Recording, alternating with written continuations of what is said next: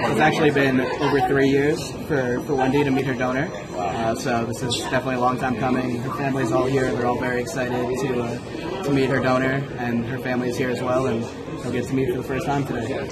Without further ado, Wendy, I would love to introduce you to your hero and stem cell donor.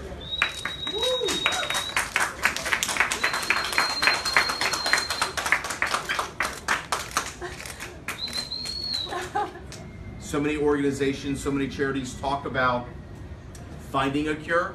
At Gift of Life, we firmly believe the cure is within each one of us. When I was in search of a match, they put my information into the registry, and then whoever matches comes up. And it just so happened, luckily for me, that the Gift of Life was busy doing their thing. And apparently my donor registered, so here we are.